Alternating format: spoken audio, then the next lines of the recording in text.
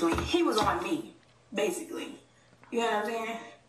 So he was like, what are you doing? Da, da, da, da. It's in the messages. I'm pretty sure he posted it. He said, I'll send you my driver. I said, okay. I go outside. It's a Uber. What do you mean you got a driver? Like, anyway, I go to his house. You know, we hang out on some chill stuff. And he ordered me food. And then the whole time I'm there, he's just trying to have with me, trying to cuddle. Like, as a grown-ass man, he's trying to cuddle with me. Trying to cuddle with me. Hey. Girl, what's wrong with cuddling? What the hell? I like to cuddle.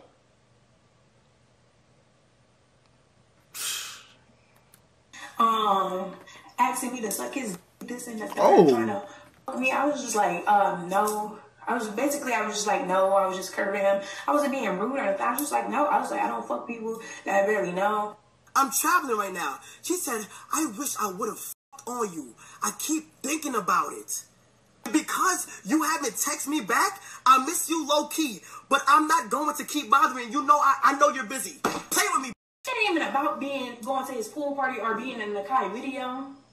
It is about that, but it's not really about that. It's the fact that you're stepping on my toes and you're stepping on my money. Because the casting company I work for, they're real cool and tight. And ever since I went to that house and curved him, that bitch has not been texting me back at all. For no more bookings at all. You get what I'm saying? And I can feel vibes from people. When I'm talking to this woman in person, I'm feeling her vibe. And I feel like this bitch don't fuck with me. But energy don't lie. You know what I'm saying? So it's just like... Hey, one thing she said, when she said, I feel vibes from people, that is true. Words somebody could tell you whatever they want to tell you, but energy do not lie. Okay? Energy do not lie. Like, you're stepping on my toes and you're stepping on my money and you're stepping on somebody that you don't even have to step on. You got 1 million followers. That's what hurt my feelings. And that's just what it is. You're stepping on my toes. You don't even have to do that. I did nothing to you. I feel like it was regardless of what, my back was against the wall. And even if I was the fuck that, he still would have did the same shit. Honestly, I'm not even gonna lie about that. I took a video in his room to show my friend. If that's clout for sending that to one person, and I don't give a at this point, I deserve something. I'm leaving here with something. You embarrassed me, you fucking humiliated me, and you got me blacklisted from the entertainment industry. Bitch, I'm leaving here with something. Say no more. Say no more. Say no more. Look. Say word to my mother. Word to everything I love. Say no more. God bless. You done fucked up. He said word to my mother. Word to my mother, chat. Word to my mother. That bro, I'm a violate, bro. Word to my mother. This dumb ass, stupid dumb ass.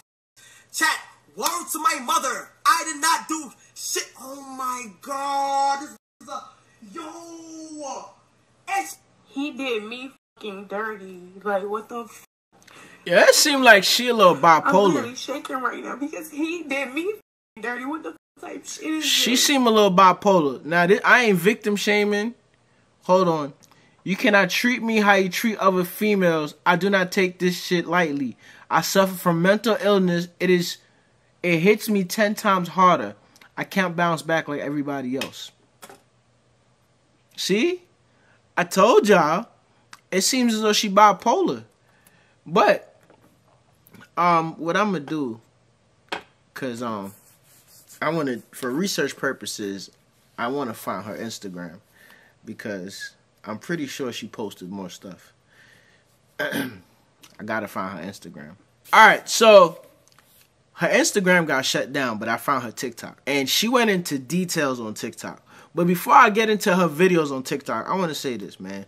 Young men, young black men, young white men, young men who have made it and have become successful, please be careful who you bring around your success. Let's get into the videos on TikTok, man. I want to see, because I don't want to be out here victim shaming. I do feel as though she do seem a little bipolar, but at the same time, I do understand that 23-year-old man with money has a beautiful woman over his house. At 23, I would have been trying to f too. So, you know, I don't know what the hell that was, but I don't know what the hell that was. Okay. Hey you guys, it's Royal. I just wanted to go ahead and clear the air, especially about the live videos and the videos I posted last night. I feel like you guys didn't really understand what I was trying to say because I was so She seemed like a totally different person. I had a hard time articulating myself, and I just want to go ahead and just dive into that. I feel like the experience I went through is just one of that many women go through in this industry, and it just is what it is. Like, never meet people in person. I'm sorry, like, they fucking suck. They aren't who they are. That's true. On the net. You don't know these people. That is very true. But anywho, I have been working on sets with multiple casting agencies for music videos, YouTube videos, things like that in that nature. And I just feel like this is really like a new experience for me. I feel like the lines kind of get frayed when you meet these high profile individuals and they want to. Hold on now. She done went on Chat GPT and then done print out a goddamn apology letter because ain't no way. Alright, I don't want to victim shame, but she said the lines seem to get frayed. Now that I don't know who wrote that, but shit. Recruit models or extras to try to just basically sleep with them. So normalized in the industry that they will refer to these women that never approached them as groupies, and that's just not the case. But that's why I posted this experience so other women can be aware, and other women can also relate to the experience that I'm going through. I was invited last minute by my casting company to do an AMP shoot. I wasn't even going to go because I didn't even know who AMP or what AMP was. Like, I've never even heard of that. And that's where I met Kai. He asked for my number, and he even asked for a few women's numbers as well. But I'm going to get into it more in part 2. I just want to do separate videos so I can make sure you guys are following along and that there's no more confusion. And it just is what it is. You get what I'm saying? Okay. Before we start part 2, I do want to say that she just seemed like a totally different person from the first video. Like, maybe she had some time to settle down and write out what she wanted to say, but like, she just seemed totally different. Like, I don't know, you know what I'm saying? But the stuff that she's saying is true. That some of these dudes, man, they use the talent agencies to recruit beautiful women.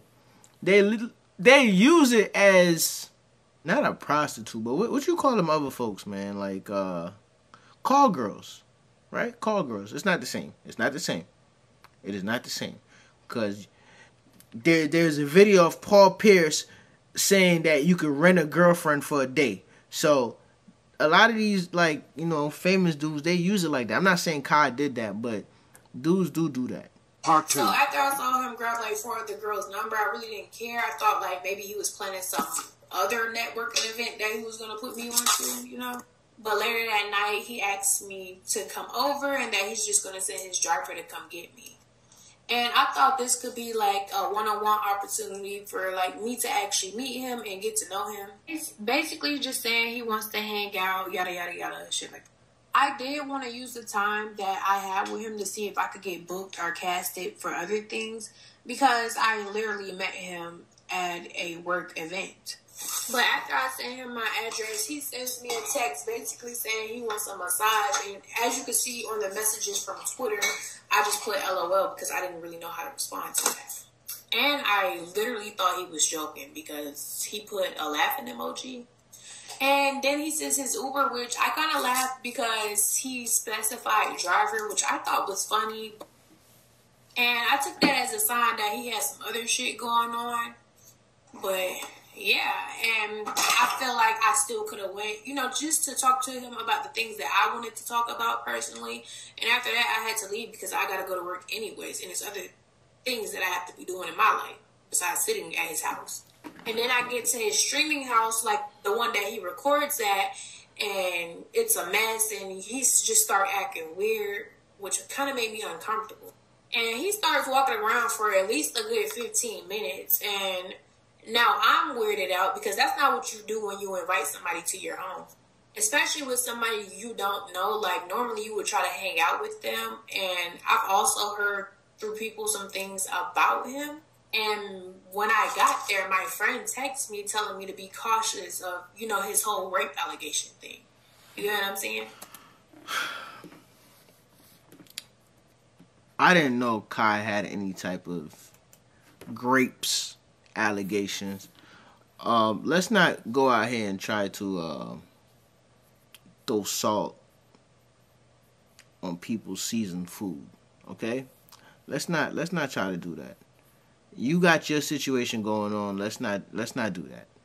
My thing is too, if you was weirded out, you should have left. If I'm in a situation where I feel uncomfortable, I would leave. I'm out. Yo, call me an Uber. You can't call me an Uber? Alright, shit, I call an Uber myself. I would have left. Okay? That's that. So just to go ahead, 0331 2000, I am not 50, 70, 40, whatever the fuck y'all are saying. I'm literally 23 years old. Kai's about to be 22, I think. That's what he told me. But yeah, anyways, that's why the video was recorded. It wasn't recorded for clout purposes. How the fuck I'm gonna get clout off a rug, y'all? Be so. I mean, what you doing right now is kind of clout chasing, homie. And I'm telling him the type of stuff that I want to be in, even if it's just for free exposure. Like, I really don't care. And basically, I'm just chilling. I'm just basically using this time to just network and chop it up with him, basically. And I know a lot of y'all are like, what the fuck? Bitch, you should never work for free. But I was just doing what I thought would be right because I wanted to work with him, and that's just what it was. And so he promises that, and once again, he invites me to the pool party, which is, at this point, another invite. And basically, he's telling me he's going to reach out to me and put me on. And I tell him, cool, that's great. And then he ordered me some food, and I don't eat it because that's just trash. And basically, I'm telling him it's too late, I'm about to dip. And then soon after that, he's asking to cuddle, you feel me? And once again, I'm not comfortable with that. I don't really know him like that as a person. Basically, to me, he's a random guy.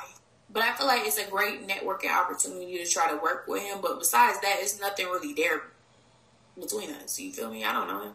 I don't know if he assumed because of his internet fame or whatever he has going on that I would just let him fuck on me for free with no relationships, no guarantee, no none of that. But that's not who I am. And I could tell he was kind of irritated. But like, what do you expect from me? And I feel like it's beyond groupie behavior to fuck somebody just because of their name. Like, me, I have to get to know somebody first. But I'm going to leave it just right there. I know that probably blew away any networking opportunity that I had with him. And he's just going to let his ego and all of that get in his way because I didn't let him fuck me. And basically the next day, to make him feel better, I just said, you know, we should have fucked and this, that, and the third. Basically just to make him feel better. That don't make any sense. Why would you text me to try to make me feel better that, oh, we should have did the nasty? That, I was with her until she said that. Like,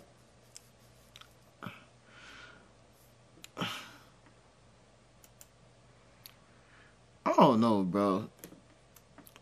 Because I just perved him and I refused to sleep with him. But regardless of what, I feel like what I would have did in that situation, it's a power dynamic that I cannot control. What I have to do is try to keep my morals and self-respect and try to relate to other women in the entertainment industry who have already been reaching out to me, saying that they relate to the same thing as well. Are women who think this is a desirable situation and that if they compromise their value for a nigga with a name, he's going to put them in a better position. When really all you're going to do is walk away with nothing. I've gotten more staying true to myself than I've ever gotten trying to kiss his ass. But hate me or love me, I'm going to do me regardless. And that's just what it is. I'm sorry. So just to go ahead,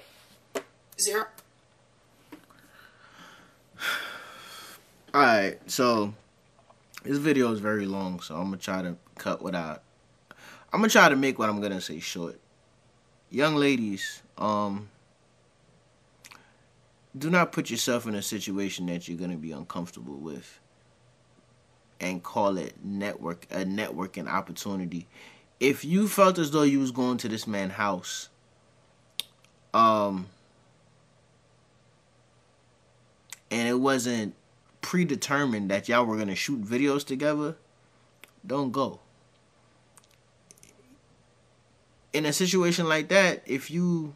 Because at the end of the day, as a 23-year-old young woman, right, you got to know what's up if a dude is asking you to come to his crib. Like, at 23, if I ask you to come to my crib, I'm going to try you.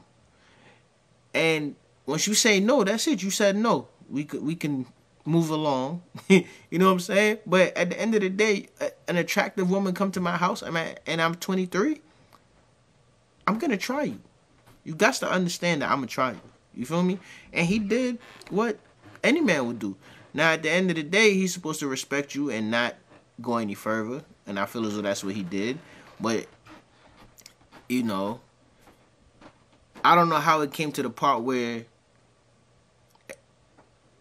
all y'all business is on the internet. So, who put who on the internet first? Was it a situation where he tried you, you know, you said no, and then what the fuck? He tried you, you said no, and then at the end of the whole thing, he started treating you differently, so you felt some type of way and tried to expose him on the internet. Maybe that's what happened, because I don't see Kai just coming out on the internet and speaking y'all business unless he's trying to defend himself. Because at the end of the day, he has a brand. So why would he come out and say, oh, this chick came to my crib? Like, I don't see him doing that. So the fact that y'all are on the internet right now, I know it's your fault. It gotta be your fault. There's no... It sound hard. I don't want to sound like I'm... Say, Kim! Stop stomping on the floor. I don't want to sound like I'm victim shaming.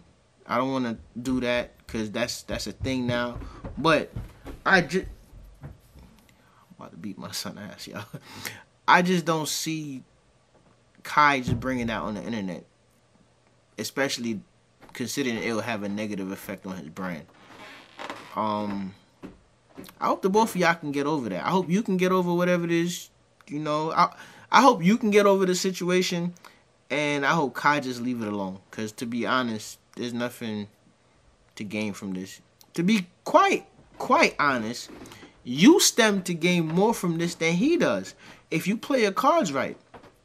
You know, a lot of lovable people started off as being hated, believe it or not. So his fans might hate you right now, but shoot, you got all the eyes on you, so figure out a way to turn that around. You know, figure out a way to turn that around. I'm pretty sure you could do that. But the last thing I want to add, because I'm just out here spilling, young men with money, with fame, who have made it out, please protect yourself. Okay? Protect your investments. You are an investment, matter of fact. Protect yourself. Protect your brand. Be careful who you bring around you. Kai, be careful. Don't end up like Zion. Do not end up like Zion. Anyway, man, that's today's video. Squad.